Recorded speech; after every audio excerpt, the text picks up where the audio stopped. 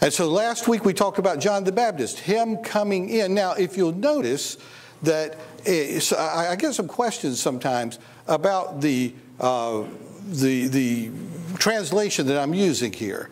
You got so many translations of the Bible, but I use the New American Standard. The reason I've been using the New American Standard, and I encourage you to use it, is because it is the most true to the literal Greek and Hebrew. The Hebrew of the Old Testament, the Greek of the New Testament. It's important that you get as much as you can out of the Word of God in your own language. Okay? It's important that we understand that. Now, I know a lot of people are really locked in and love the King James Version. And I love reading it. It's beautiful. It's poetic. It's Elizabethan, basically. It's pretty close to the same stuff that Shakespeare used. So it's a beautiful language. But it leaves us lacking in understanding a lot of things that we find. Let me give you an example. There are several scriptures in the Old Testament, one in particular out of 2 Kings 9, where it says, I will cut off the house of Ahab, and I will cut off from him he who pisseth against the wall. Now, if you don't believe me, Deacon Glenn, is that true? Is it there? It's true. It's true. And it says that in several places in the Old Testament. That's not the kind of language we use today, and we don't understand what it's talking about. If you don't believe me, go check it out. It's in the King James Version. But, yeah? What did he mean then? What does it mean? Yeah. You don't want to know. We'll talk later. You don't want to know. No, I'm not going there. Talk to me after the service, and I'll tell you what it means. All right. So we try to go with as much as we can, as literally as we can, because it's important that we know the Word of God and that we move in that direction and being able to understand it, absorb it, and live it. All right, so today we move on into the advent or the coming of Jesus. Now, what I want to do in the next few weeks is talk about Jesus. And I thought, well, we could go just through a biography of Jesus, but most of you already know that. Most of you have been in church and you know the story of Jesus. You know his works. So what I decided to do is break this up into 3 parts. Jesus, he who was, who is, and who is to come. It'll be 3 different sections that we use here. Today we're going to focus on who was Jesus. Now that sounds like an easy question. Who was Jesus? But even churches can't agree on this. It's called Christology. If you want to talk in theological terms, it's Christology. It is the study of who Jesus was. In our own church, we had a real battle over that ended up causing a split within the Episcopal Church because we couldn't agree on who Jesus was. I remember our bishop one time, several years ago, Bishop Salmon, I remember him interviewing a candidate, a priest that was coming into the diocese. And I was sitting in on the interview, and he said to this guy, he says, now, I have a question for you. Who is Jesus? And before the guy could answer, he said, because this is an important question. Who is Jesus? In this diocese, we know who Jesus is. Jesus is who he says he is in Scripture. And if you think anything else other than that, this is not the diocese for you. We don't argue in this diocese over who Jesus is. The Christology is firm, and it's based on Scripture, and it's based on New Testament and Old Testament prophecies. So we're focusing today on who was Jesus. All right, now, the quest for the historical Jesus. I remember this is one of the first things that I did when I first started my undergraduate in college, my undergraduate work. The quest for the historical Jesus. A lot of scholars back in the 1800s decided we need to know who the historical Jesus was, not the Jesus of the Bible. Now, I don't know whatever gave them the idea that the historical Jesus was different from the Jesus of the Bible. But they could not wrap their head around the fact that there were miracles, there was resurrection from the dead and all this. So they started a quest for the historical Jesus. Albert Schweitzer got involved in it. Several notable scholars. They've long been interested in the historical Jesus, but as scholarship often does, and I feel free to talk with this. Y'all know that I was a professor for 38 years. All right? So I have license to talk about this. Scholars get into this research mode and they create problems, because what they tell you when you're writing your master's thesis and your doctoral dissertation is you have to find a problem and work with it and deal with it. Grapple with that problem. It's always a problem. So they create problems. And so in this particular thing, anything that did not make sense to them, they just did away with in their research. In other words, first thing they did away with was all miracles. They said all the miracles in the New Testament, they were just added in there, their fables, their myth. They did away with the resurrection, all that right off the top. And then they started these symposiums. One of them was really neat. It's a great name. It's called the Jesus Seminar. Wow. How much more exciting could that be? The Jesus Seminar. You're going to talk about Jesus. You're going to get in and you're going to find out things about Jesus. You're going to get into the history and into the culture and into the political scene and the religious scene back in first century Palestine and all that. Well, yeah, they did to a certain extent. But what they ended up doing is taking passages of Scripture, and they would go and they would study and do research on those passages of Scripture for a year. And then they would come back together and they would vote on whether this was actually something that Jesus said and did or not. And the majority ruled. So what ended up happening is they ended up getting rid of about half of the New Testament Gospels. About half of it, they got rid of it. Because they said, Jesus couldn't have ever said this. Jesus really didn't do this. Jesus he never would have made himself out to be God. Therefore, this was all added in later and redacted. And so you ended up with a mess. You ended up with something that would not be worth your time to take part in. So that's how the quest of the historical Jesus went. What they ended up with, Jesus only actually said about half of what's in Scripture. He never said anything about being God incarnate. They did agree he was a peasant from Galilee. He was born around 6 BC. He had many followers who embellished his story after he died and made him out to be the Son of God in order to grow their church. See? Now, let me ask you just a quick question that I want to interpose here. Does it make sense that you would die for that? And many of them did. They died as martyrs. Why would you die for a lie if you knew it was a lie? There was no resurrection or promise of him coming again. All right, so that's how the quest for the historical Jesus ended up. However, there were many other writings about Jesus not found in Scriptures. The Romans wrote about Jesus and about his followers. Several Roman government officials wrote letters to Caesar describing the sect of Christians. They called Jesus by different names because they didn't understand who he was. Some of them called him Christus. Some called him Chrestus. They just didn't know. They noted in their writings the beliefs of these Christians, and several of them had noted how they had arrested Christians, and they would give them under Roman law 3 chances to renounce the claim that Jesus rose from the dead. And if they didn't renounce it the 3rd time, they were often executed or exiled. And so these writings verify the fact that Jesus lived, that he existed. Every time I hear somebody say, well, we don't even know if Jesus existed or not, do you know there's more proof that Jesus existed than there is that the Caesars existed? There is more reliability in the New Testament than there is in the book Caesar's Gallic Wars. More reliability, more validity. So there is no question that Jesus lived, but we're back to the question of who is he?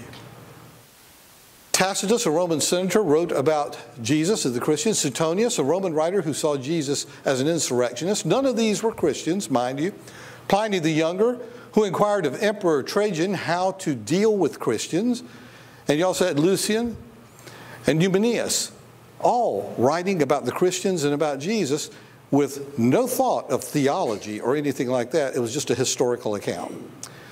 All right, now, In 93 AD, the famous Jewish historian of the first century, Flavius Josephus, wrote, this is a quote from the Antiquities of the Jews, right?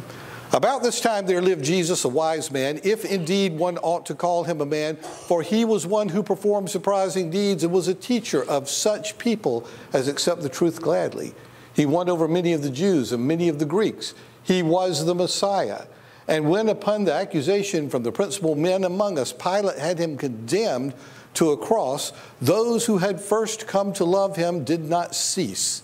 He appeared to them, spending a third day restored to life, for the prophets of God had foretold these things and 1,000 other marvels about him. And the tribe of Christians, so called after him, has still to this day not disappeared. This was written in 93 AD. All right. Now, once again, scholarship got involved with this and said, there's no way Flavius Josephus could have written this. He couldn't have written it because he wasn't a Christian. Why would he have written that? We have no evidence of him ever becoming a Christian. I'd say this is pretty good evidence. But he, from the 17th century up until 1995, there was a big debate over what parts had been inserted in there by Christian copyists later on. The thing is, why would Christians be copying the history of the Jews? Most of them would have been Jewish copyists. That's number one. Number two, in 1995, there appeared some other writings, Flavius Josephus, reflecting this very thing. So now they've come full circle back to the idea that he probably did write this. But at any rate, you've got a Jewish historian accounting the life of Jesus. All right, in 93 AD, the Jewish, I've already said that. Okay, this is Jewish Antiquities. While the 17th century forward, there was much controversy as to whether Josephus actually wrote this. New evidence in 1995 pointed to the fact that indeed Josephus probably did write this account himself. Powerful testimony to Jesus. Now, there are many other stories written about Jesus over the next 300 years. Usually we only have what's in the New Testament, but there's a lot of stuff out there. Not necessarily good stuff, but there's a lot of stuff out there. You got the Gospel of Peter, you got the Gospel of Judas, the Gospel of Mary Magdalene, the infancy Gospel of Thomas, the Gospel of Thomas, the Gospel of Philip, the Gospel of Mary, the Gospel of Truth, and that's just the Gospels, the stories of Jesus that came along. Now, the early church had to grapple with this because all this writing was coming along, and most of it was fictitious in some way. The church had a loose canon of Scripture as early as 80, 90 AD, before even John was dead.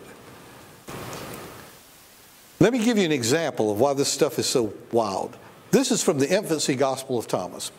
When the boy Jesus was 5 years old, he was playing at the ford of a rushing stream, and he gathered the disturbed water into pools and made them pure and excellent, commanding them by the character of his word alone and not by means of a deed. Then, taking soft clay from the mud, he formed 12 sparrows. It was the Sabbath when he did these things, and many children were with him. Now, what's the problem in Judaism right here? He's making mud. He's creating on the Sabbath. That was against Jewish law. Okay? But see what happens here in the story. And a certain Jew, seeing the boy Jesus with the other children doing these things, went to his father Joseph and falsely accused the boy Jesus, saying that on the Sabbath he made clay, which is not lawful, and fashioned 12 sparrows. And Joseph came and rebuked him, saying, "Why are you doing these things on the Sabbath?" But Jesus, clapping his hands, commanded the birds with a shout in front of everyone and said, "Go, take flight, and remember me, living ones." And the sparrows, taking flight, went away squawking. But the story doesn't end there. When the Pharisee saw this, he was amazed and reported it to all of his friends. And the son of Annas, the scribe, had come with Joseph, and taking a willow twig, he destroyed the pools and drained out the water which Jesus had gathered together, and he dried up their gatherings. And Jesus, seeing what had happened, said to him, Your fruit shall be without root, and your shoot shall be dried up like a branch scorched by a strong wind. And instantly the child withered. While he was going from there with his father, Joseph, a child running, tore into his shoulder, and Jesus said to him, you shall no longer go our way. And instantly he died. At once the people, seeing that he was dead, cried out and said, where was this boy born that his word becomes a deed? Do you understand now why this stuff didn't make it into the canon of the New Testament? This is some wild fantasy thing. This Gospel of Thomas was written probably in the 3rd century. So it came much later. But so many fantastic stories came out about Jesus. People trying to grapple with who he was and just absolutely making up who he was in many cases. Right, there were many other fictitious stories written about Jesus in what we call the Gnostic Gospels. Gnostic, it comes from the word gnosis, which is knowledge, secret knowledge. The Gnostics in the early church said that there was secret knowledge you had to know to be able to get to heaven. Even if you were a Christian, you had to know these secret things to be able to get there. In the Gospel of Judas, which is a Gnostic gospel, Jesus gives Judas secret knowledge about the kingdom of God and then tells him that he must betray him so that God's will can be accomplished. Also, interestingly enough, in the Gospel of Judas, Judas did not hang himself, nor did he fall headfirst into a field and burst open, as we find in the Gospels, but the other disciples caught him, hunted him down, caught him, and hung him. None of this stuff can be verified. So what happened is, because there were so many fictitious things being written about Jesus, the early church began to collect the stories and teachings they knew to be authentic and preserve them as an unofficial canon. Soon they determined that only the writings to be trusted were those written by an apostle of Jesus or a direct associate of an apostle, in that case like Mark, who was an associate of Peter. Furthermore, the writing had to have been written during the lifetime of the apostles, which ended with the death of John about 95 to 100. So if it did not meet that criteria and be verified by the early church that an apostle had actually written this, or somebody very close to an apostle, then they didn't use it anymore. Okay? Now this is the standard that later on that Constantine's Nicene Council would recognize. The first century church recognized the gospel of Matthew, Mark, and Luke. They verified that as being authentic. All right? Later, the Gospel of John was written in about 90. And since it was the last writing of a disciple that walked with Jesus, it was also accepted. In fact, John's disciples told him, you have to write about Jesus. You're the only one left that actually knew him. You've got to write your story. So that's why you get the Gospel of John, which is totally different from the Gospels of Matthew, Mark, and Luke. It doesn't contradict anything, but it fills in the gaps. And it tells you things that are not found in those early Gospels. Matthew, Mark, Luke, John, the letters of Paul were also accepted as Scripture, along with the writings of James and Jude, the half-brothers of Jesus, and of course the letters of Peter and John. Hebrews was also accepted, although the author was unknown and it was written during that time. The church verified that this was an apostle of the Lord Jesus Christ that wrote it. All right, now in 324, the Council of Nicaea, it was convened by Emperor Constantine for the purpose of healing a split in the church. Can you imagine that? A split in the church that was caused by Arianism. And Arianism was a heresy that came along and said Jesus wasn't really divine. He was created. Now God said, this is my only begotten Son. Begotten, not created. That's why we have it in the Nicene Creed. Begotten, not created. So Arianism had said that Jesus was he wasn't equal with God. He wasn't equal with the Father or the Holy Spirit. He was really not divine. He was anointed by God. All right? And that split the church. And so Constantine convened the Nicene Council to address that problem. One of the byproducts of that council was the beginning of the official canon of the New Testament. Now the word canon means measuring reed. But it was used to measure up these Gospels and these letters and writings to see what was verified as authentic by the first Christians. And that's what they kept. And that's what eventually became the New Testament that we have today. All right? Okay, so the most authoritative source of accurate information that we have about Jesus is actually in the New Testament. All right? So, according to Scripture, who was the historical Jesus? Well, he was born in Bethlehem. We find that in Matthew. To the Virgin Mary, also found in Matthew. He grew up in Nazareth. We know that. He worked as a carpenter or as a tekton. Now, it's important to understand the Greek here, because the word that is used to describe what Jesus did is not a common laborer who would just build houses. A tekton was more of a designer. He could build bridges. He could build oxen for yokes for oxen. It was a higher level.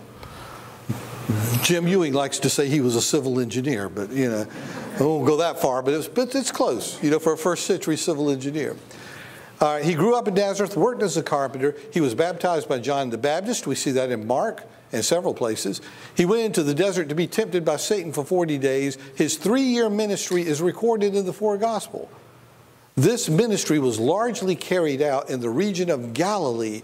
Now, Galilee was a problem area. Galilee was not Judea. Galilee was out in the sticks. They had a different dialect, the same language, but different dialect. They had a different measuring system. They had different marriage customs. They didn't pay temple taxes, which was a horrible thing to Judaism. But they were different. That's where Jesus was. That's where he grew. That's where his ministry began. He wandered into Judea and then back out. You see him going in and out of Judea during this time. All right, 3 years.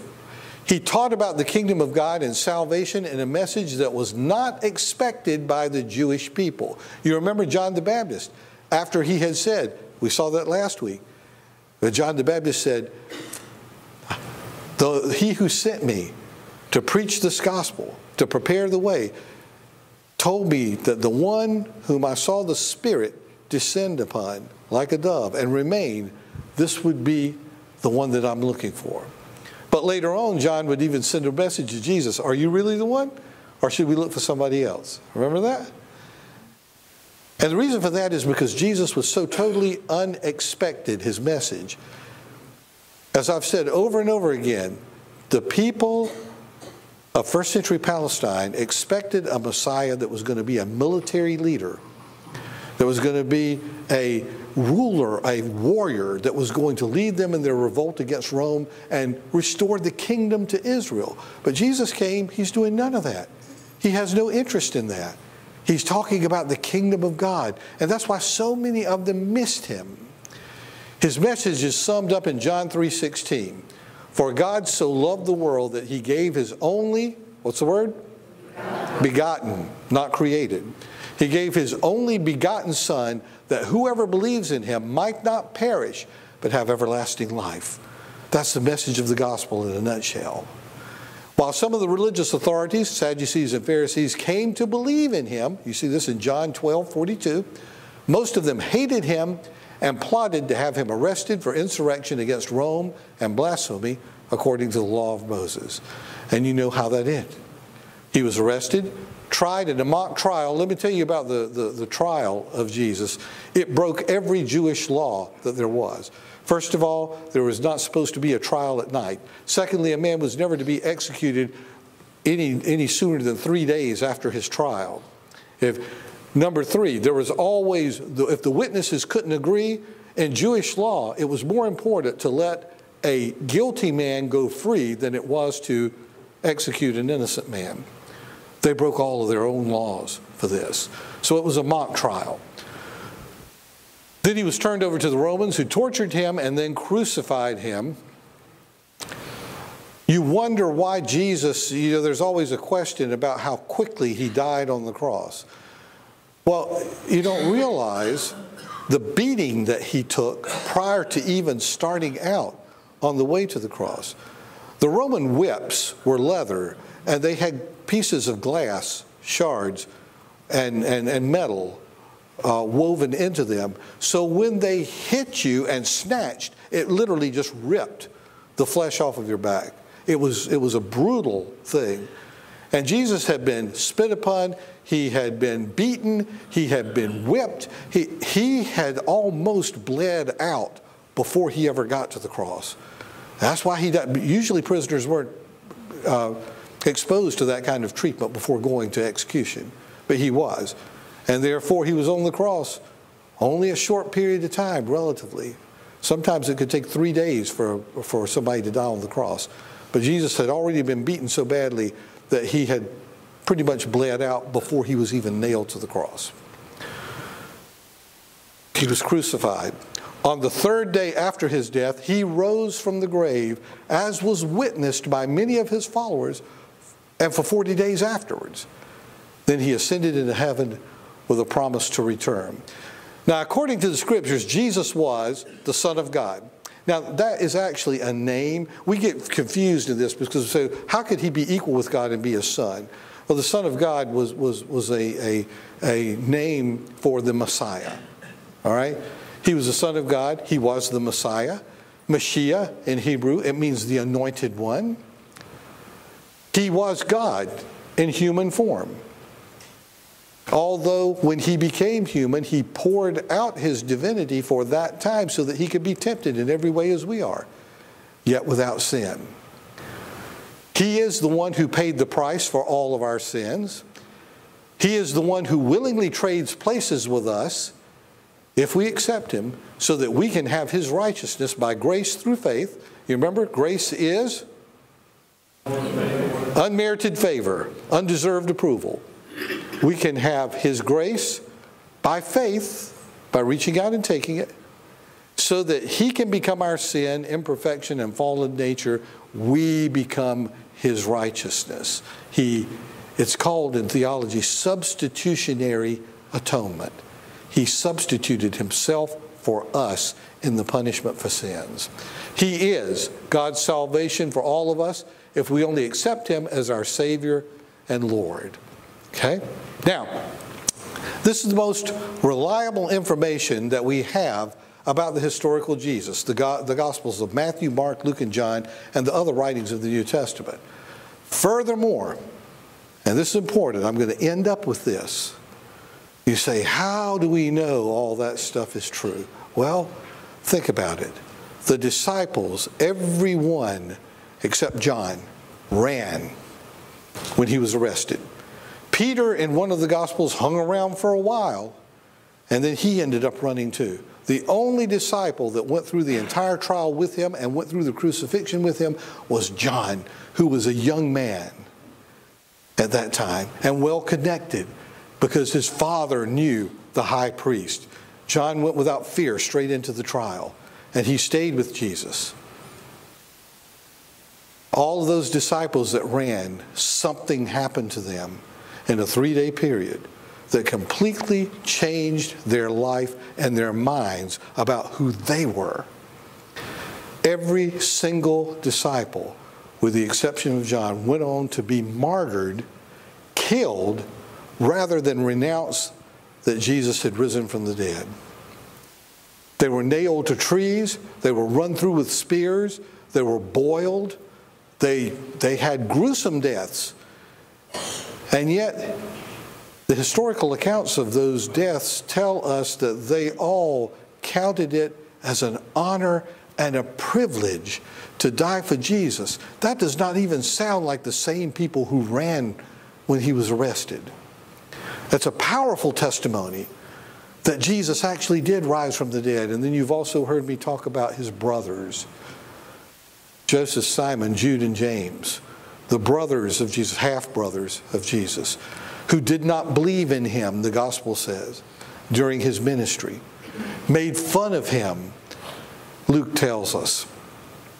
And yet, when the day of Pentecost came, his brothers, his mother, his sisters were all there because they had seen him dead and they saw him risen. It changed their life. And that message went out to everyone that would listen to it. And 2,000 years later, we're still seeing lives changed by the power of this story of Jesus. But that is a discussion for next week. Because next week we move into who is Jesus now? Remember, he was, he is, and he is to come because he's alive.